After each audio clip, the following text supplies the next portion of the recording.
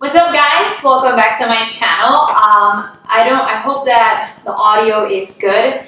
Setup is totally different. It's totally new, the setup, so I hope the audio picks up nicely. If not, look at this. If not, then I guess you're gonna have to deal with it. It's a little echoey. This is gonna be my first trimester live update chit chat with you guys. So I'm going to be kind of telling you guys a little bit about everything. Why is it echoing? Why am I in a brand new setup and everything? So I'm happy to be recording this video for you guys. I'm happy to be recording again. Grab a snack because it is a girl chit chat video, and you know girls talk a lot, especially me. So grab that snack and come join. Alright guys, so first thing is first, brand new setup because I moved again. I'm sorry, I move every year. We haven't settled roots into buying a house yet. It is not easy, legit, let's be very honest. It's not easy buying a house. It's not easy coming down with the down payment off the bat like that. Come on, let's be realistic. I'm no Kim Kardashian. That can happen. I became nauseous and disgusted after pregnancy, after a few weeks of pregnancy with the old apartment. Like, I could not stand the colors of the wall. I couldn't stand my sofas. I couldn't stand anything in the apartment. I got into this small depression because I was like, what is going on? My husband painted my beauty room in white because of the yellow walls, and I created a nauseating symptom to that smell of the paint in that room, to the point where I could not be in the apartment. I had to open up the door, and when I found out I was pregnant, I started feeling horrendous. I could not get up from bed. I was very weak, very, very fatigued, very short of breath, very pale. I would lay in the sofa all day. My mom and husband would be worried. I would be going to the doctor appointment, and they would tell me it's totally normal. The first weeks of pregnancy, it really takes a toll on you, and I was just feeling like every day I would pass, like I was just like dead. Like, I would wake up out of bed to prepare my kids, and I couldn't even do it. My mom had to come and stay over for like a week or two to help me with the kids, because in the morning was like the worst time ever. Like, I could not wake up. My blood sugar was so low. I'm sorry, my blood pressure was so low. My blood pressure started getting, my normal blood pressure is 90/60, which is kind of low, but I am very petite. But my blood pressure started being it was no joke, 72, 56, 83, 62, and it was really bad. A lot of people told me that I was like, listen, this looks like you're anemic, like you're low in iron, like you have iron deficiency, and that's not good for you or the baby. And I went to the doctors. They said, when we did your test back 2 weeks ago, everything came back normal. Your iron levels are perfect. You haven't had any bleeding. You haven't had your period in like a month or so. So there's no way your iron level, your hemoglobin, whatever, it's low. That is totally normal. The baby's just really sucking it up. And I'm like, this has never happened to me. Like, I've had 2 boys, and I just dealt with a lot of morning sickness, and this is just my strength. Like, it got to the point where I was very depressed. I was crying because I could not get out of bed, and then I couldn't get out of bed. I hated the apartment. Like, I grew this nauseating feeling for it. So that made it really worse. And one day my dad decides, listen, we need a vacation. And I was like, yes, perfect. So I started booking. I found cheap flights to Puerto Rico. And like in a matter of 2 weeks, we were out to Puerto Rico. And I was a total different person in Puerto Rico. Yes, the mornings were a little bit rough still because I would wake up with blood pressure very low. But I had to go back to caffeine because there was nothing that helped my blood pressure, and I actually stopped caffeine. Caffeine is not good for pregnancy. If you do it like in an excess level, you can do it in moderation. So I kind of started back on caffeine because I was like, something needs to boost my blood pressure off the floor. And I started drinking my coffees again in the morning, and I started feeling a little bit better. I was in Puerto Rico, guys. I was a totally different person. So I started seeing that everything was pretty much hormonal. I was enjoying my time in Puerto Rico. We went to the beach, we went shopping, It's been so bad. My first trimester has been really bad, guys, to the point where anything I did, used, or ate before pregnancy, in this few weeks, I have not been able to do. That's why I stopped recording. That's why I stopped doing Instagram. I couldn't even go to church. Like, how bad was it? Like, anything, like even the clothes that I used to wear before pregnancy, right now I cannot be like, oh, I can't. It is the weirdest thing, because normally you get these things with food, but I got these things with things. People started saying, oh, that's the girl, she's gonna be a diva, she's gonna be this, she's gonna be that, and I'm like, honestly, I'm team girl, but if anything comes, whatever it is, if it's a boy or a girl, I'm excited, because I was ready to have my third child, and I'm just like up for it. So everybody's saying that it's a girl because the symptoms are very different. Yes, the symptoms are very different.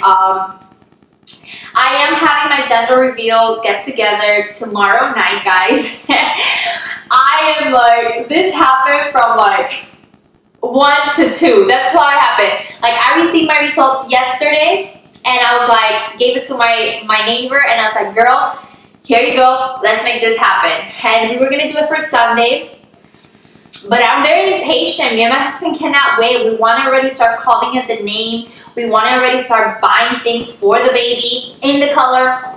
So we're really excited. So my gender reveal is going to be tomorrow.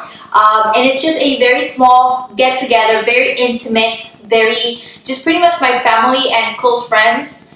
And that's it. I'm not doing like over the top. I want just to be a very intimate moment because I'm still kind of not feeling myself, but I'm forcing it. So my goal is with my friend who is helping me with lactation. She's a lactation consultant, and she is in the Orlando, Kissimmee area.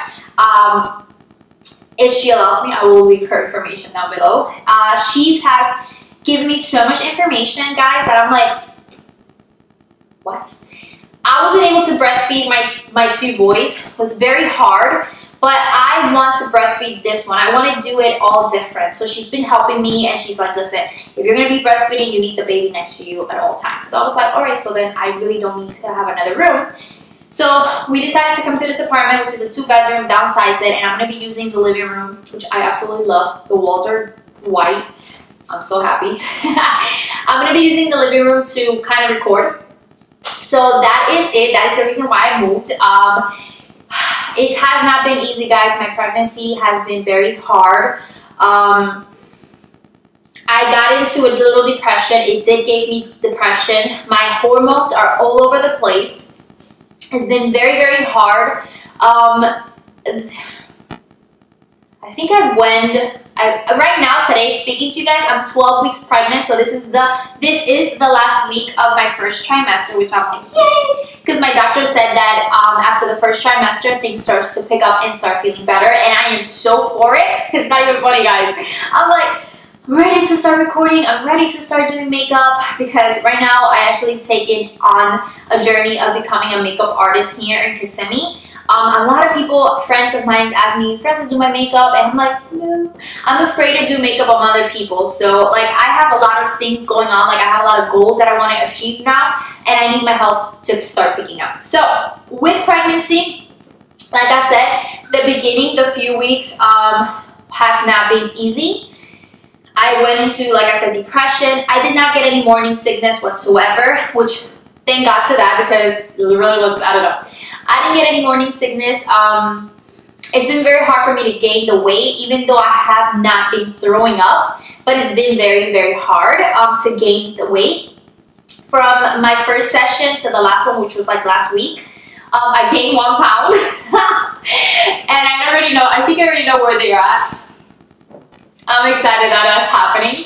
Okay, let's move past that one. Let me see, what else can I tell you? I have not been craving anything like specific. Like I haven't been like, oh my god, I'm so craving this. I just kind of start watching the food channel with my husband. And no matter what time it is, whatever they're giving, I'm looking at my husband like, I'm craving that. Like, it's like the weirdest thing. We were watching TV like 3 weeks ago, and I do not do meat. Like, I'm very picky with meat because of my stomach. They're being very sensitive. So we're watching the food channel, and here comes Taco Bell, a commercial Taco Bell, and I see like the girl's eating a burrito or a taco. She's eating a taco, and I'm looking at my husband like, my husband's like, I'm on it. And he went and he got me 2 tacos, and I was like, this is heaven. So that's kind of like the weird thing. Like whatever I'm watching on TV is actually what I would like to eat. Like I said, I'm not craving anything specific. But other than that, cravings have not been on my ultimate high.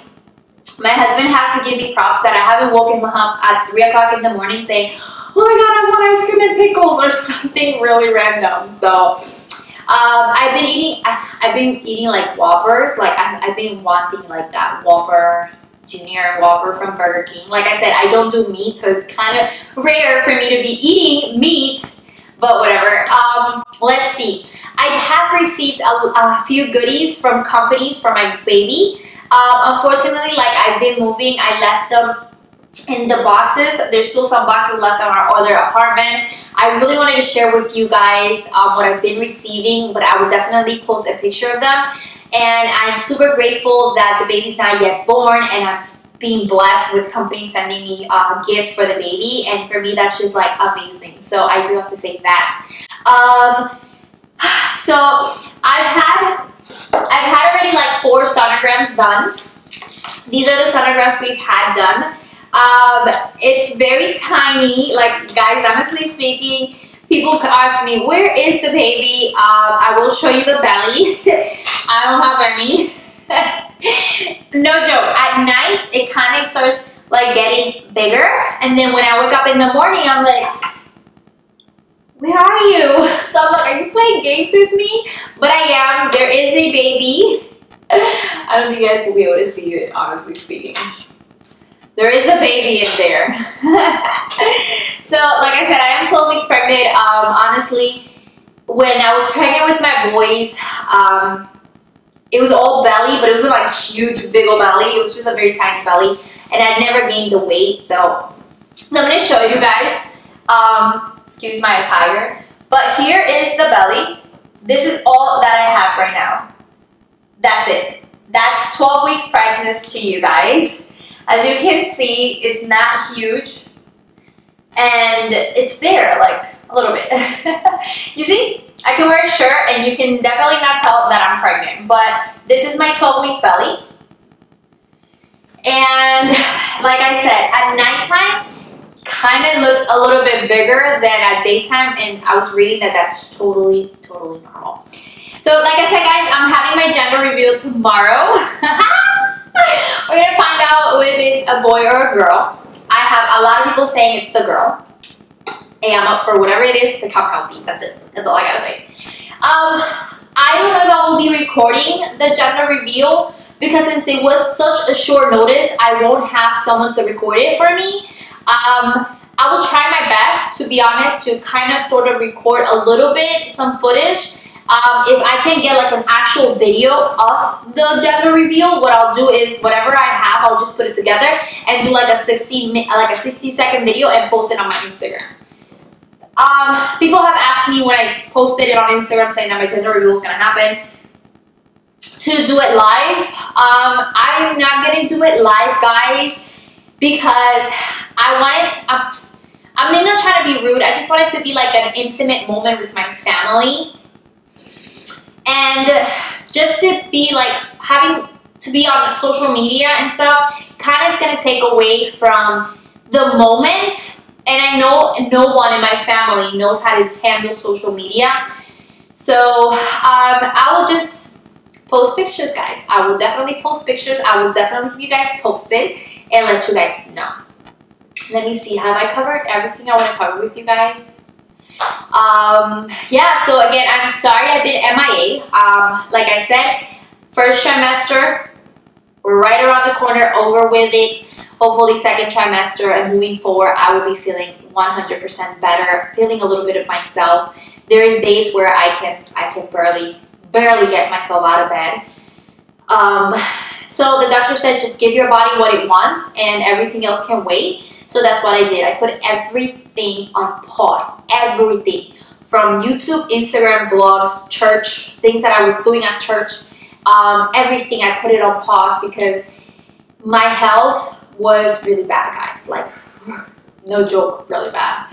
Like, I went to the hospital many times in this, I'll say 6 weeks. That I found out I was pregnant, I was like 3 weeks pregnant. So it's been like, what, 9 weeks actually. In this process of 9 weeks, I got through the hospital like 4 times. So all I want is for you guys to keep me on your prayers. Keep praying for my health. I know you guys have been doing it and I have to say thank you.